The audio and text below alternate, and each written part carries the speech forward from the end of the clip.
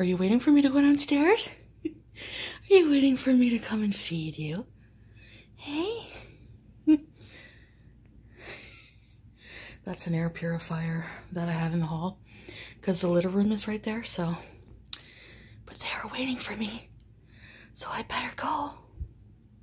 You waited patiently for me to have my shower. Yes, you did. Well, come on. Don't just stand there. You freaking weirdos. Move. Go see him.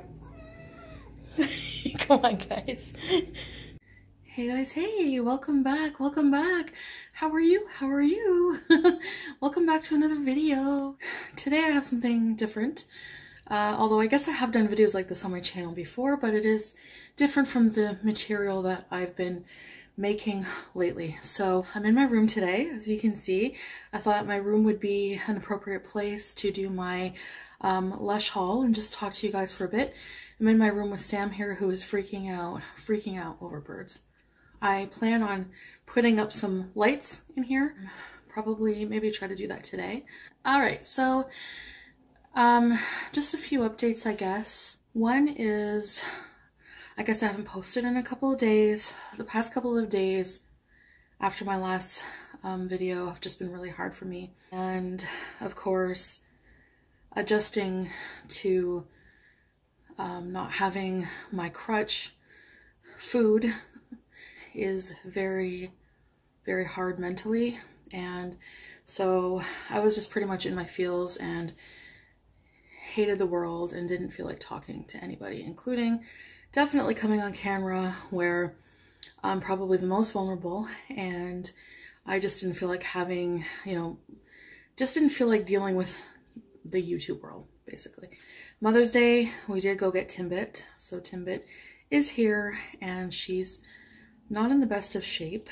She's very old. She's probably about 15, 16, so she's an elderly cat. She's a bit overweight and she's always been like that. We have a vet appointment on Saturday. She has a little limp, so she is eating, drinking, she's purring.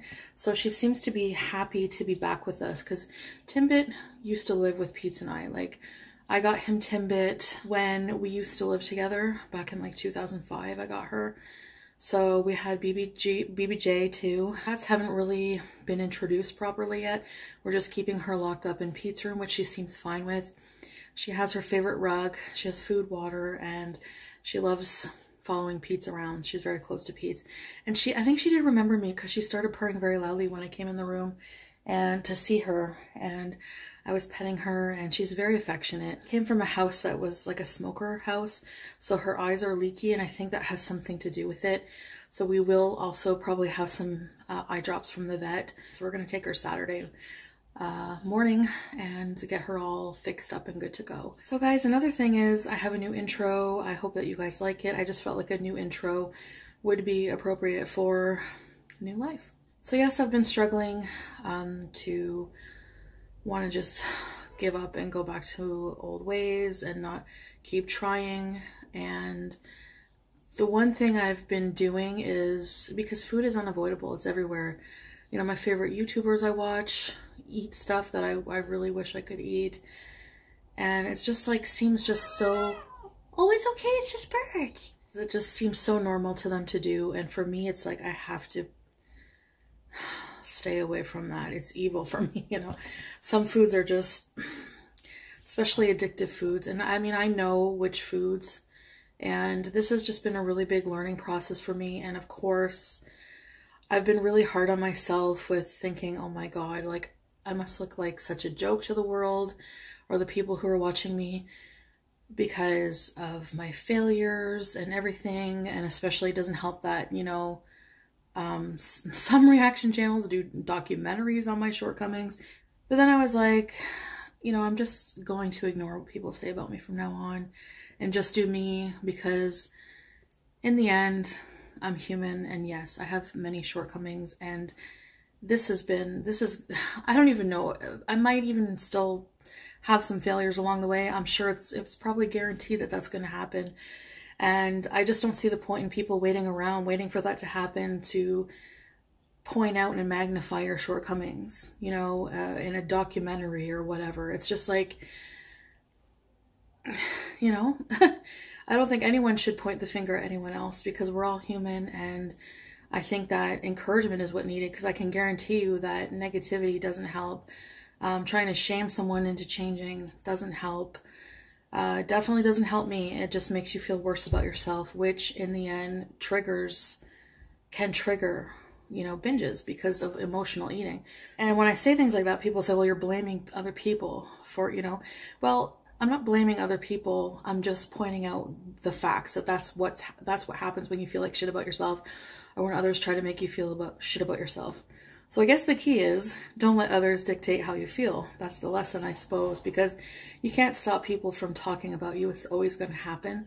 So that's just where I'm at with that. And I've just been really trying to ignore it and just do me, try to come up with better content for you guys, and really try to better myself. Because yes, definitely, I agree. There are definitely a lot of things I need to do to better myself. Sorry guys, as you can see, the doors are open a little bit now because honestly, you can't have closed doors when you have cats.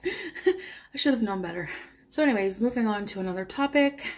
Now my channel content, you take away the food. I really don't know what that's going to mean for my channel, other than I'm trying to think of other things content-wise I have to offer people. Used to be eating things most people wouldn't dare to eat, and story times and things like that. And I guess if there's any benefit at all, which there aren't really any except for this, to having this problem, this food addiction, this struggle with the lifelong struggle with obesity, is that it's an opportunity to inspire others. It's an opportunity to change my life and be a stronger person and learn from it. I can't go back and change the past 15 to 20 years, I'm bad at math, of how much my life has been consumed with this, but I can go on, and I'm 36 and I could still turn it around and make a wonderful life for myself. And that's what I want to do. And that's what I was thinking of, like things I'm going to do to this place to make it nice. And do I want to invest in all this new furniture and make this place more homey? Or do I want to save the money and really use it to really do what it's calling my soul to do? You know, I really want to travel. Like I said, I really want to travel around and experience life from different angles, from different cultures, and have many different romances and have many different encounters with people. And I think that loving myself and taking this at least good year to love myself, and I think that will make me love people more too. And so right now I just want to fall in love with myself, and I can start feeling that every day that I beat this and every day that I make it through a night. Sometimes just like white knuckling and just, I don't know, it just barely, but I do. And every day I feel better about it. So today I don't feel very good. I feel very queasy. I don't know if it's like a flu bug. It's a gastro problem. It's not really like a, you know, a cough or anything. It's just my tummy is upset. And I made a meatloaf last night. I don't know if it was something with that. I don't know. I used a fattier, I don't know, the cheeseburgers I made the other night didn't really, well, they didn't really agree with me either. I'm just so used to like being in a constant state of like having issues with my gastrointestinal. It's just almost become commonplace, which is really sad. So I'm kind of just giving my body a break today. I've just been hydrating, coconut water, watermelon, stuff that I can stomach. I'm not going to force myself to eat if I don't feel well. I think that's a sign that my body's like, you need a break from this stuff. So that's what I'm doing. And slowly I'm starting to feel a bit better. But last night was up going to the washroom a lot, TMI, but you know, and then today, but slowly I'm starting to feel all right. So I don't know what content I'm going to bring for you guys. Probably maybe some vlog style.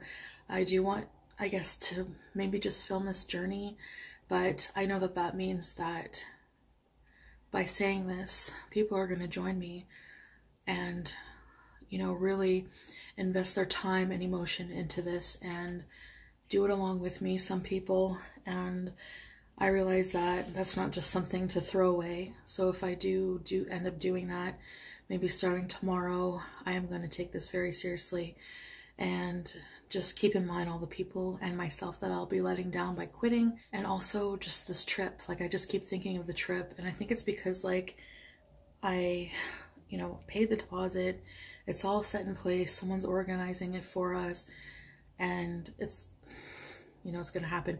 If it doesn't happen because of COVID in February, it will eventually happen, because we, no matter what, we'll have that money for the trip already paid. So as soon as things open up, we'll be on our way. So, you know, I was just like looking at like inspirational Instagram weight loss transformations and how good these people, like I can just imagine how good they must feel. That's what I want to do. I want to feel good, because I just don't, obviously, at my weight. I don't know what my weight is. The last time I was weighed, I was up in weight at the doctor's a couple months ago. I was like almost 400 pounds. I was like 390, and that's a new high. So might have been more, but I definitely have to get my scale from the old apartment and keep track of that.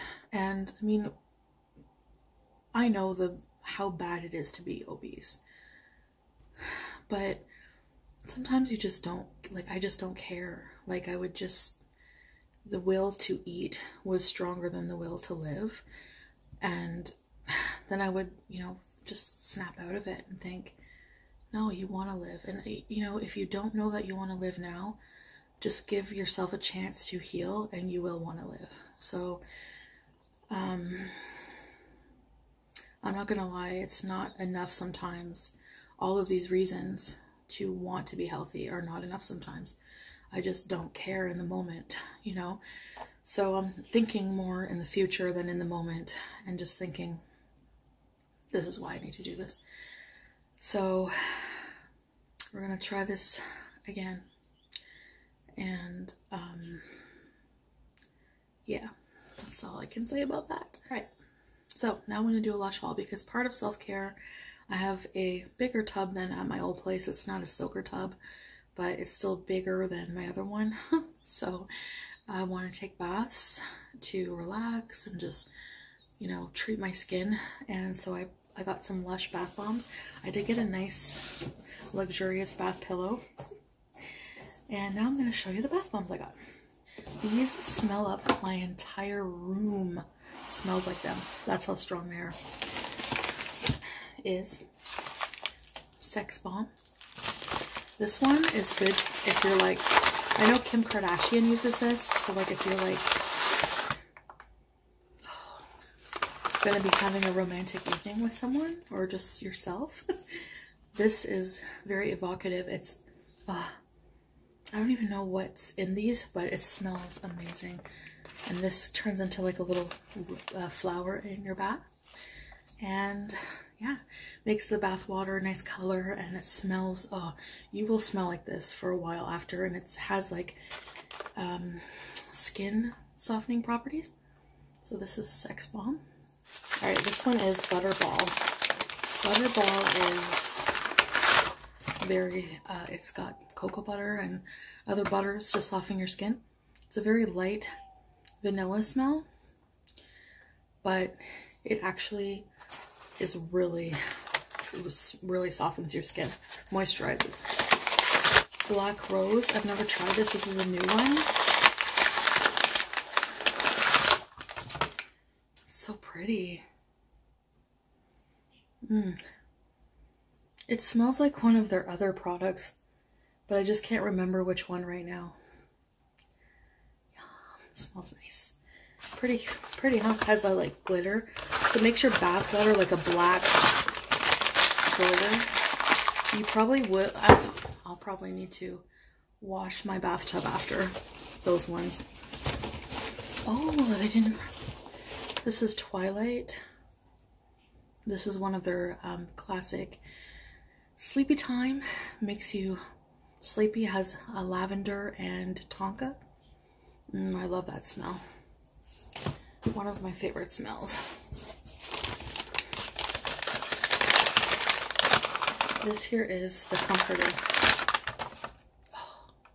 Also a classic. It's a bubble bar. You just break off little pieces, mix it with the water, and it makes a whole bunch of bubbles. Sleepy bubble bar. Isn't this cute? It's a bubble bar just like the comforter, but smells like the Twilight. We have Avo Bath. Smells like avocado. It's supposed to be very nourishing, moisturizing for your skin. It smells very citrusy and bright. I love the smell of this. Another classic, Avo Bath.